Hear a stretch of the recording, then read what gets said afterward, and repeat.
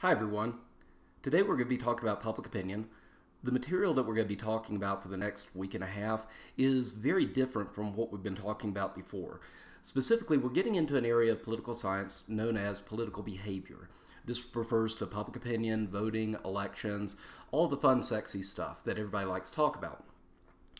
It's important to understand, though, when we talk about political behavior, this is much more scientific. This is much more of the political science part of the course. The theories and the empirical evidence that we're going to be working with are not terribly difficult to understand. In fact, hopefully a lot of it makes perfect sense when you think about it. However, it does lead us some very counterintuitive findings and ideas about public opinion. Put simply, things don't work the way most people think they do. And they certainly don't work the way most people think they should work. So keep that in mind. We're going to cover, in terms of the theories, a couple of core basic concepts. Those core basic concepts are very powerful in that they help us explain a lot of the political world around us, a lot of things that are happening right now with the Republican and the Democratic National Conventions, a lot of things that are going to happen in the lead up to the presidential election. So if you find yourself a little lost or confused, just go back to those core principles, and we'll cover some examples of that as we go through, but those core principles can help you answer a lot of questions. All right, well, let's dive right in. Why do we care about public opinion? A famous political scientist named V.O. Key in 1961 wrote that, quote, "Unless mass views have some place in the shaping of policy, all the talk about democracy is nonsense." What that means is that in a democracy, the public has to have some role or some influence over the outcome of public policy. That's the essence of democracy. It's ruled by the people, so the people's voice gets reflected with the policy. And in fact, public opinion is a major driving force of policy change. It led to the abolition of slavery, the prohibition of alcohol, and then the reversal of the prohibition of alcohol. It led to suffrage for women and other minorities. And as we talked about with civil rights last week, the shaping of public opinion and the change in public opinion towards the civil rights movement, and particularly segregation, was the last major obstacle that the civil rights movement had to overcome. So the civil rights movement had to change public opinion and had to create an electoral penalty in order to end segregation in practice. So you can see that public opinion and elections are a key part of how policy changes in this country. Politicians, especially those in high elected office, will not do things often because of altruistic motives. There has to be an incentive for them. And as we'll talk about when we get to Congress, the primary motivation for most politicians is re-election. So anything that threatens a re-election will cause them to act. And if it doesn't help them during re-election, then they're probably not going to take as much of an interest in it. It's just a reality of politics, as cynical as that is. So public opinion and understanding how it changes and why it changes is key to understanding a lot of the policy outcomes that are produced by the federal and the state governments. So let's take a quick walk through the history of the theories of public opinion. I know that doesn't sound like the most exciting topic in the world, but it actually is really interesting. First of all, let's start with the early theories. In the 1950s and 1960s, the first nationally representative samples, surveys, and polls were conducted. And one of the things that the researchers wanted to know is how informed are citizens about politics? And what they found was really depressing. They found that citizens on the whole are remarkably uninformed when it comes to politics. Most of them could not even tell you what positions on issues the parties represented. So if you ask somebody which party is in favor of tax cuts, most Americans at the time could not tell you that that would be the Republican Party. And more importantly, they found that people lacked real opinions when it came to politics. This is one of the more counterintuitive ideas, which is that we think, and most commentators just assume, that most Americans have positions or beliefs or opinions about most issues, and this early research found that they actually did not. If you ask somebody today, What's their position on a major issue? Let's say abortion. Do you favor restrictions on abortion or do you oppose them? And let's say that the person favored restrictions on abortion. You ask the person 2 weeks from now, and a large percentage of Americans will have changed their opinion. And in many cases, going from strong opposition to strong support. And then 2 weeks later, they're right back to the other side. And this early research reflected the fact that people often change their, quote, opinions on the same issue. They would say that they supported one side and then shortly after they'd be on the other side. It led the researchers to suspect that people were simply making up their responses. There was no core belief underlying their responses to the poll. So if you ask somebody in a poll, do you support higher taxes or lower taxes, a large number of people will not have legitimate or real beliefs about that issue, and they'll just answer whatever's at the top of their head. They're just making it up. The research also found that only about 5% of the American public were consistently ideological. Ideology is simply consistency across a lot of different issues. So conservatives tend to take the same position across, many different issues. Liberals take the other side across those. And only 5% of the public, this early research found, took these consistent issues. So not only did they change their opinion on a particular issue, but they were all over the map in terms of which issues they supported. The important thing that came out of these early theories is that it crushed the delusion of an enlightened citizenry once and for all. No research since then has ever articulated or ever found evidence that a large number of Americans were politically enlightened or were highly informed. That's a starting point for understanding public opinion, is just how uninformed people are. Now, for about 2,000 years, political philosophy said that an enlightened, informed citizenry that deliberated on major issues and national problems and then came to a deliberative choice during an election was necessary for democracy.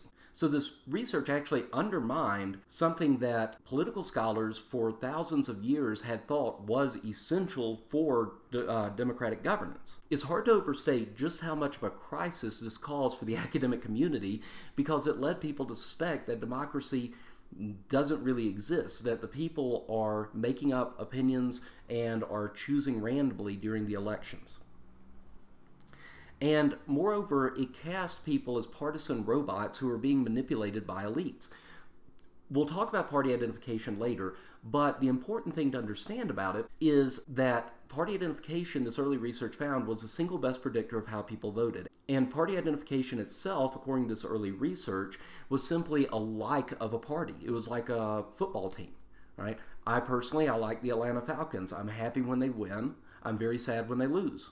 I'm sad quite often, unfortunately, but nonetheless, party identification and politics for most people, this research found, was like that. People cheered for their team, and it wasn't really based on the policy positions of the parties or the candidates. So that's the early theories. During the 1970s and 1980s, other scholarly research came out that began to become very critical of these early theories. We're going to talk about three of these criticisms. The first is the recognition that politics is a low priority for most people. Most people do not go around like news junkies and reading the news or consuming political information. Most people actually don't care about politics. It's one of the hardest things to understand, is that people who are news junkies think everybody is into and informed about politics the same way they are, and the fact is that's not the reality for most Americans. The political science jargon we use is rational ignorance. I'll explain what that means. But basically, if you put yourself in the position of the average American family, the parents wake up, they have to get their children ready for school, they feed the kids breakfast, they get them on the bus, then the parents go to jobs and they work about 8 hours, sometimes 9 hours a day. They're not talking politics during that time. They get off work, they have to rush back to pick the kids up from school, they go to a soccer practice or a soccer game, they get home, they have to cook dinner for the kids, and they have to get the kids ready for bed. They get the kids in bed, and about 9 o'clock at night, they sit down and they have about an hour to watch TV. Now, imagine that you've had a long day of work, you've had a busy day, you haven't been thinking about politics much, you sit down for an hour on Sunday night and your options are Game of Thrones or the Republican presidential debate or the Democratic presidential debate, it doesn't matter. Now, I'll tell you a confession, a little secret about myself. I study this for a living. Paying attention to politics is part of my job description, and it's something that I'm fascinated by. And given that choice on Sunday, I'm going to Westeros. So I'm getting me some Jon Snow and some Tyrion Lannister on Sunday night. So even me, who does this for a living, that's an easy choice for me. Imagine people who don't care about politics, they're flipping the channel to something that's a lot more entertaining than a political debate.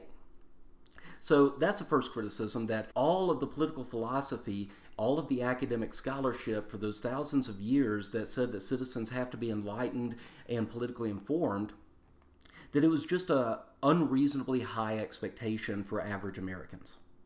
So hopefully you understand what we mean now by rational ignorance. It actually would not make a lot of sense for the average person who doesn't care about politics to sit down and spend the time and energy to consume political information or pay a lot of attention to the news. They just don't have time for that in their daily lives, and they don't care about it anyway. So the second criticism has to do with the political climate in the 60s and the 70s. In particular, there's a very rapid cultural change that occurred between the 1950s to the 1970s. And you had issues arise such as the Vietnam War, the protests surrounding that. You had issues concerning drug use, marijuana. You had the bane of Eric Cartman's life, the hippies come along. You had all of this cultural change happening very rapidly. And what the criticism of these early theories said was that that compares to the 1950s, when those studies were conducted, that was relatively politically calm. When the political environment changed, then the public started to change their political behavior as well. So to give you a sense of how quick the political culture changed, in a single decade, America went from Leave It to Beaver to Black Sabbath. In a single decade, America went from Leave It to Beaver being the #1 show on television to Black Sabbath playing the tritone on the radio. You can well imagine that today a TV show like Game of Thrones would not have been allowed to be aired in the 1950s. So it just gives you a sense of how quickly the political environment or the political climate changed. So again, just to recap, 1950s were a period of ideological calm. You had what we call the Me Too Republicans. Basically, after the New Deal, the public became very favorable to policies such as Social Security and welfare. And at the time, the Republicans stopped challenging those politics. And so Democratic presidential candidate, for instance, might say, I support the New Deal, and the Republicans would say, yeah, me too. In the 1960s and 70s, as we talked about, you had civil rights, Vietnam, social issues related to abortion, drugs, the environment, and again, Eric Cartman's mortal enemies, the hippies. And the result was, according to research, more ideological voters that became more consistent because the parties became more consistent.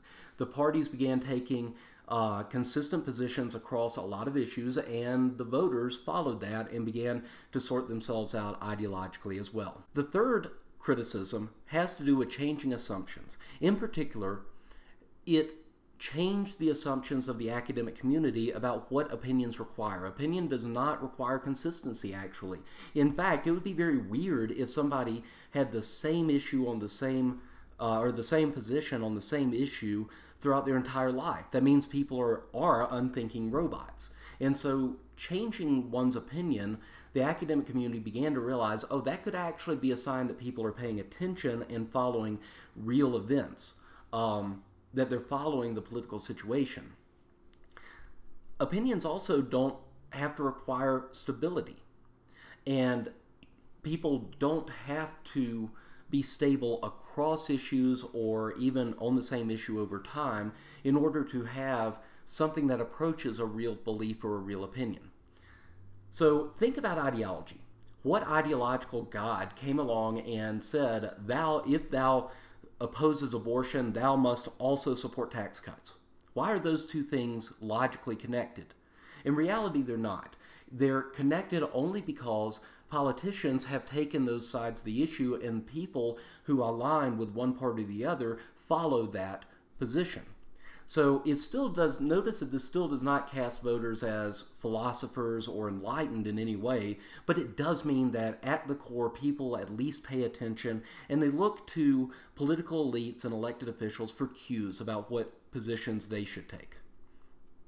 So all of this to say that an opinion does not require ideological sophistication. That was one of the unreasonable assumptions that was part of the classic conceptions of democracy before this early research in the 1950s and 1960s. So this caused the academic community to rethink the entire concept of what an opinion is. Notice now that opinion is in quotation marks. That's very intentional.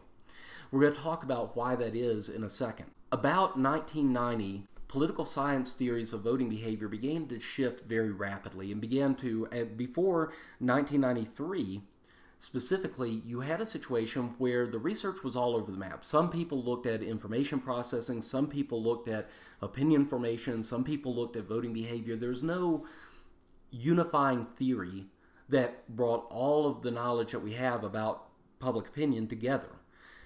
In 1992, a political scientist by the name of John Zoller wrote a very famous book, and in this book he offered a unified theory of public opinion. This is the most influential theory in public opinion research, precisely because it brought together a lot of what we knew. We're going to, in this lecture, cover a couple of parts of his theory, and in another lecture we're going to delve into his theory very specifically and how people form their, quote, opinions. But the fundamental point here, according to John Zoller, is that opinions do not exist, at least not the way we think about opinions. What he said is that most people are not thinking about politics most of the time.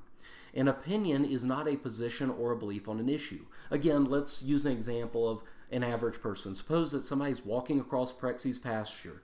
They're probably not sitting there thinking, you know, while I don't really like the concept of abortion, there is a penumbra of privacy embedded in the 14th Amendment that does give women the right to consult with the doctor.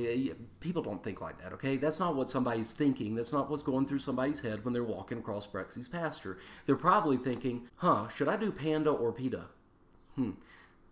Panda's yummy. I do love me some orange chicken, but, you know, pita's more healthy. That's probably what they're thinking about. An opinion instead is a sample of considerations. The major point is that John Zoller defined opinions as a sample of considerations, not a stable position on an issue. Considerations are simply things that are bouncing around your head. You might have seen a portion of the Republican presidential convention. You might have heard a speech, say, from Chris Christie, and that's something that sort of stuck with you, is bouncing around your head. You might, considerations can be anything from party identification to religion to race or experiences. So you might consider yourself a Republican, and that's something that's bouncing around your head. Basically, a consideration is anything that helps a person respond to an issue. If an opinion is a sample of considerations, then how do people sample it? What it means that there's a bunch of stuff bouncing around people's heads, not a lot of stuff, by the way. People still don't have a lot of information about politics, so they're only going to have a few considerations at the top of their head at any given moment. Which considerations are most important? There are two main points here. The first, which ones matter the most? The considerations that matter the most are the most salient, the things that are most important to that person. And the second are the most recent, things that you just heard within the last day or two are going to have much more importance and more likely to be at the top of your head than something that you saw 5 years ago. Hopefully that just makes sense, all right? The things that are going to shape people's sample of considerations the most are the things that are most important to them and the things they just recently heard. The second main point is that when you change the considerations that are at the top of people's heads, you change their responses to the issue. So John Zoller's theory doesn't make assumptions about the fact that people change their opinions. He actually helps explain why those opinions bounce around so much from one week to the next. His answer is that the considerations have changed. People saw something more recently that altered that sample of considerations. It just changed the composition of the things bouncing around people's head, and therefore their responses naturally are going to be different. What that means is that polls or surveys simply measure the considerations at that moment. Citizens are not, according to John Zoller's research, stupid or capricious. right? They're not ignoramuses that are running around just making stuff up. John Zoller's theory explains why public opinion changes over time, why individuals change over time. It's because the sample of considerations floating around their heads has changed. They saw something or read something that, entered their head recently, and their response changed in accordance to that. And most importantly, John Zoller's theory is what he calls elite-driven democracy. What that means is that elites make arguments. Elites simply means people in the media, candidates, elected officials, all of the people who you see in the news. Those are the elites. They make arguments, persuasive arguments for or against an issue. People receive those arguments, and some of them become considerations in their head, and those considerations shape how they react to surveys. So when the nature of elite discourse changes, when the parties start taking different positions, then the public is going to change. When the parties take different positions on a particular issue, the public is going to sort itself accordingly. So that's what we mean by elite-driven democracy. So let's talk about an example. Let's go back to the administration of President Bush and talk about his approval ratings. What we mean by approval ratings are a lot of polling firms will ask people, do you approve or disapprove of the job that the president's doing? And people can say yes, they approve, or no, they disapprove. In July 19, 2001, just a few months after President Bush took office, he had about a 52% approval rating. That's not bad for a new president who had been elected in a very closely contested presidential election. So pretty good approval ratings. But September 21st, 2001, his approval rating was 90%. Now take a minute and ask yourself, why would nearly 40% of the public go from disapproving of the president to approving of him over the course of just a few months? Hopefully the answer is obvious. It was September 11th happened. There were the horrific attacks in New York City. You can see the picture on the right with President Bush has his arm around firemen, speaking to firefighters and first responders to the tragedy. He's using a bullhorn. This was a powerful moment. Again, whatever your personal beliefs about President Bush, this was a scene that demonstrated strong leadership in the aftermath of the attacks. And what he said to these firefighters, he was standing on the rubble from ground zero, and he basically said, he asked the people if they could hear him. And the people said, yeah. And so he was speaking through a bullhorn. He said, well, I can hear you too, and pretty soon the people who knock down these buildings are going to hear from all of us. And so again, strong leadership at the time, that changed people's perspective, and his approval rating spiked up to 90%, among the highest in the history of public opinion polling. Let's take another example. Some pollsters have asked about Obamacare, the Affordable Care Act. We talked about the details of that policy in a previous lecture on federalism, but as you may know, Obamacare and the Affordable Care Act are simply two different terms for the same policy. And yet, when you ask people, do you support Obamacare, they get very different reactions than if you ask, do you support the Affordable Care Act? Pay attention to the last bar, this one down here. The people who say don't know, not sure about whether they support or oppose the health care policy, when you ask it as Obamacare, it's only 12%. When you ask it as the Affordable Care Act, it's actually 30%. Now, what's the difference there? It's because when you ask Obamacare, you're attaching President Obama's name to the health care law, and President Obama at the time of the survey was not very popular. His approval rating was down in the low 40% range. People's opposition to the law increases slightly when you ask about Obamacare. When you attach his name to it, then people who are Republican and Democrats can align their, quote, opinions or their responses to the survey accordingly. They know that Obamacare was proposed by the president, and so Democrats will support it. Republicans know that they don't like Obama, and so they oppose it. When you ask about the Affordable Care Act, a third of Americans don't have the background or the knowledge to understand that is President Obama's signature health care reform, and so you get fewer responses and less of this polarization. So finally, John Zoller's theory also explains this notion of question wording. When you ask questions differently, you often get very different reactions from the public. It's because the wording emphasizes different considerations. And when you change people's considerations, you get different responses. So if you remind them about a policy that was promoted or supported by President Obama, their attitudes about Obama becomes a consideration and is reflected in their answers. If you ask it without that, then they don't have that cueing information and they give different responses because they have a different set of considerations.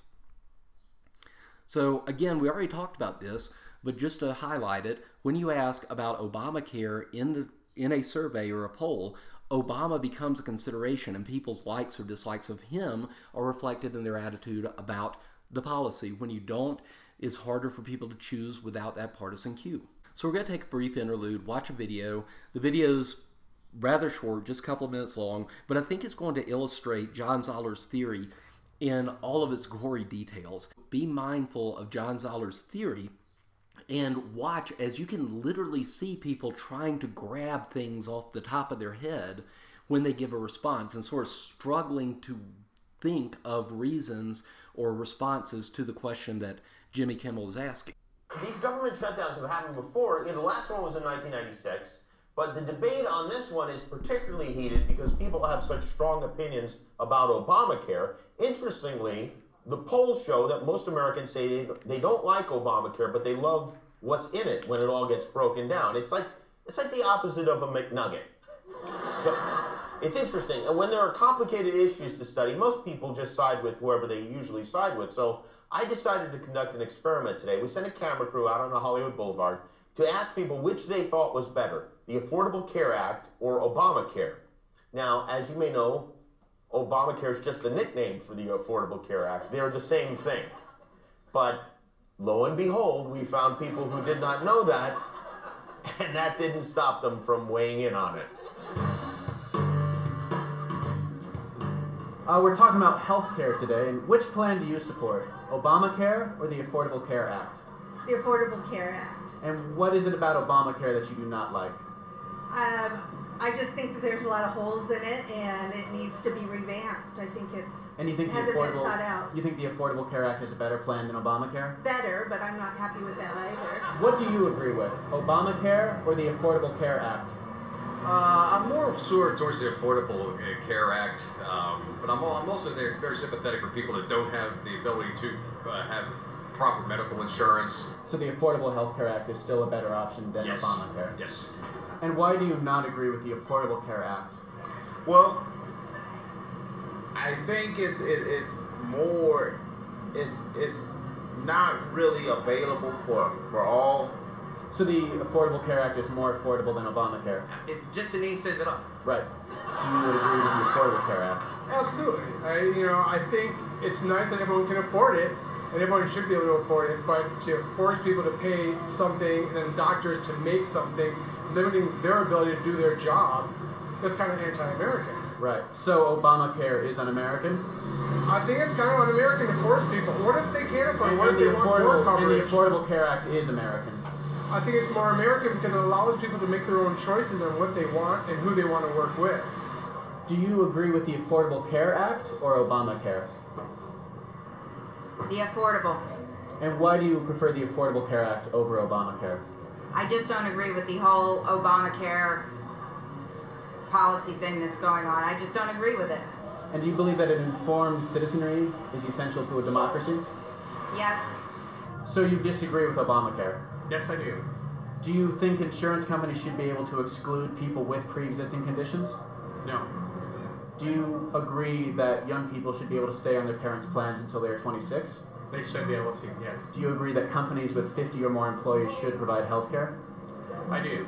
And so, by that logic, you would be for the Affordable Care Act? Yes. What plan do you support, Obamacare or the Affordable Care Act? The Affordable Care Act. And why do you support that over Obamacare? Do not like Obamacare. I don't like anything that has to be forced for everybody to buy. It's just not good. Do you think Obamacare is socialist? Yes, I do. Do you think the Affordable Care Act is socialist? No. Do you believe that Obamacare will eventually lead to gun prohibition? Yes. Do you know that Obamacare and the Affordable Care Act are the same thing? No, they're not. Thanks, you made me look stupid. That's what we do. Okay, you did good. Now, obviously, Jimmy Kimmel selected the most hilarious responses. And the point isn't that this is how all Americans would react to a question like that. There are actually about 25 or 30% of the public that is very highly informed about politics. But there are also another 20 or 30% of the public that are like this, that think so little about politics that they would struggle to give an answer to a simple question, or would not even know that Obamacare and the Affordable Care Act are two words for the same thing. So if you actually didn't realize that yourself before this lecture, then don't worry, you're in good company. It just means that you're normal. It doesn't mean that, it just means that you're like most Americans, just a normal person who doesn't pay a lot of attention to politics.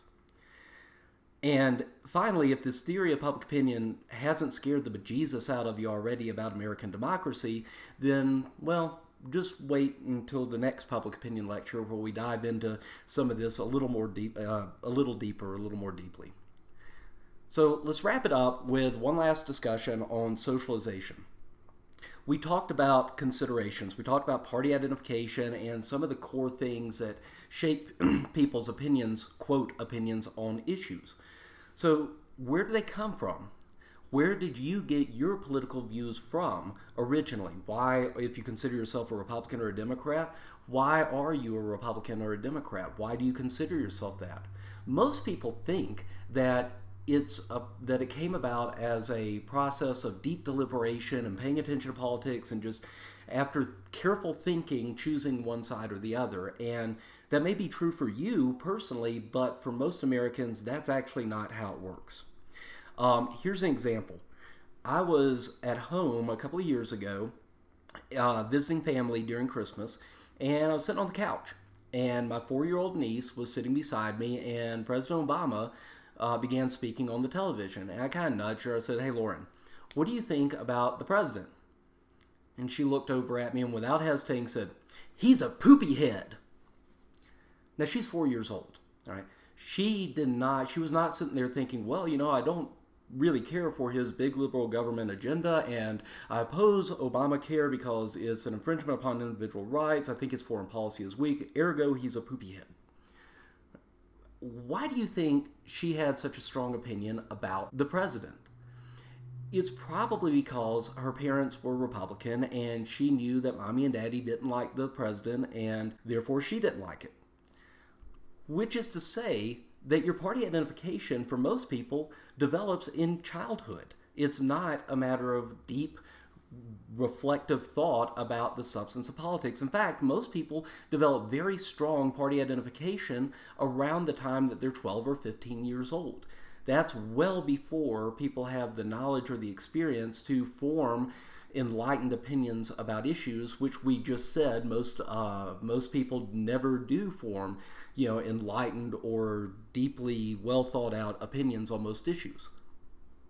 So when we talk about socialization, we're simply talking about the process of forming your beliefs, where your beliefs come from, and there are 4 agents or 4 sources of socialization that we're going to talk about. As the poopy head Obama example illustrates, the first and most important is actually the family.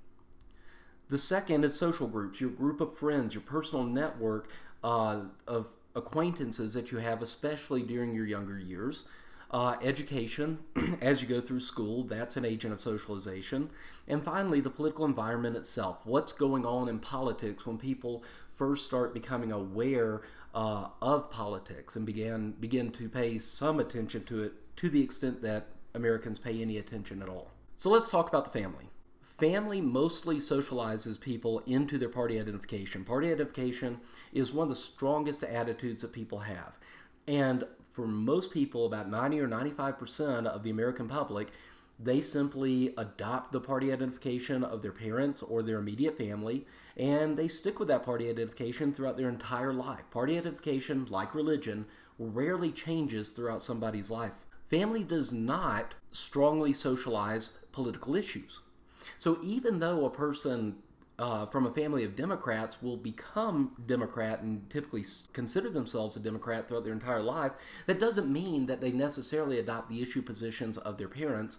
Again, this should make sense if you go back to Zoller's theory, because most people don't have strong opinions. They'll like a party or not, but they don't have strong opinions on issues. And so parents, there's nothing for parents to socialize children into. If the parents don't have strong opinions on an issue, then their children are not either.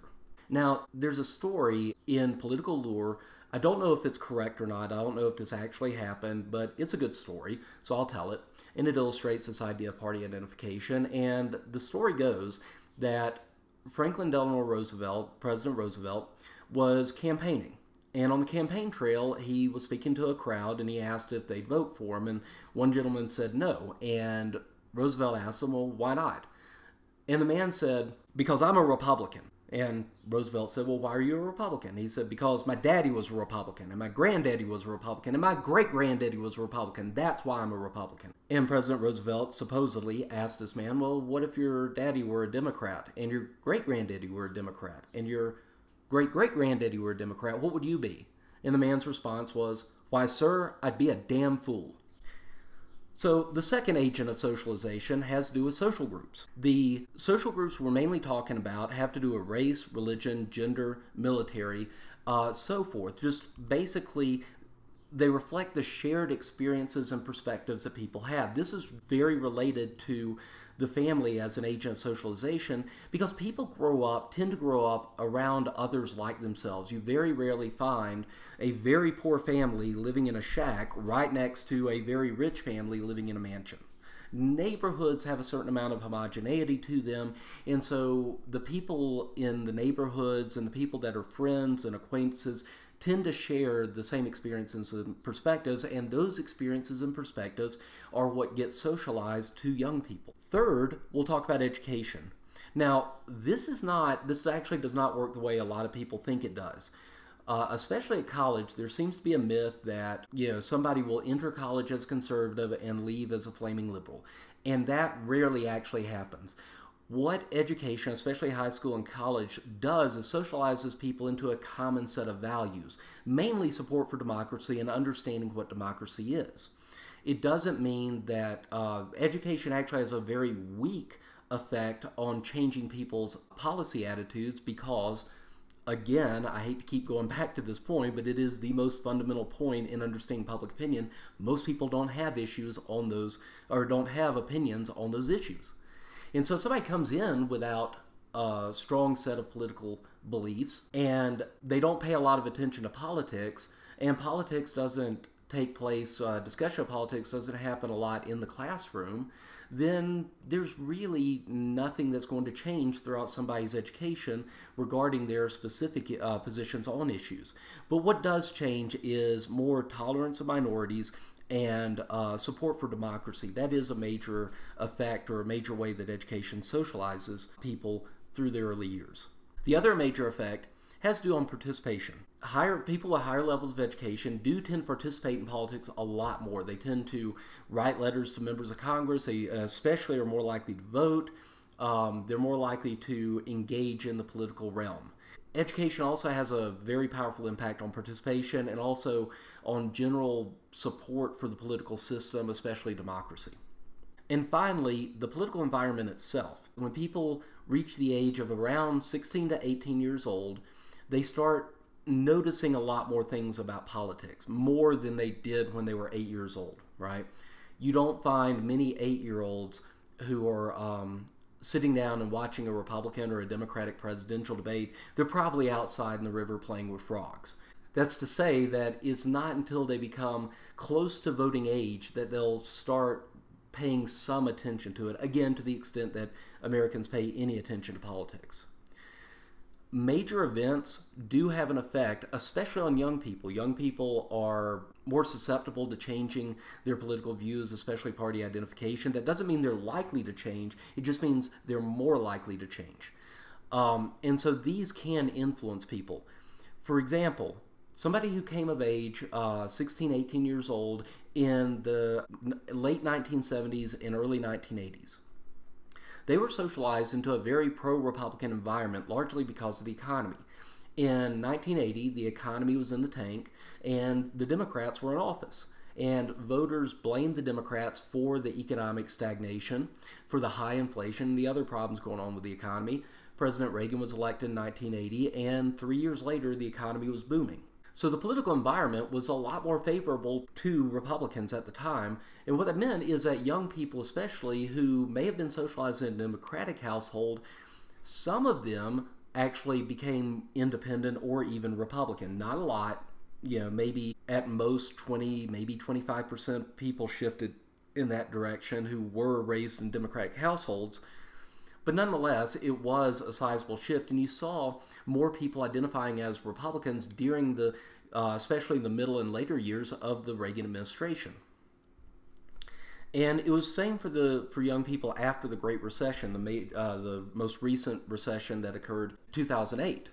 And again, this socialized young people into a pro-democratic environment where, while the recovery has not been great, it at least has been a recovery, and young people have slightly shifted towards identifying with Democrats, especially those who came from more Republican households. So some other examples of major events that can shape the views of young people or socialized young people, especially regarding party identification. 9/11 had a powerful influence on young people's thinking about foreign policy. The Vietnam War, Nixon scandals, and the Great Depression. The Great Depression especially really changed public opinion. We don't have polls going back to that time, but we can look at changes in voting behavior in elections, and it had a powerful influence in socializing people into democratic identification. So that's the first lecture on public opinion. Again, the next lecture we're going to delve into some of these core concepts more deeply, go through a couple of more examples, and we're going to talk about John Zoller's theory in a lot more detail than we do now.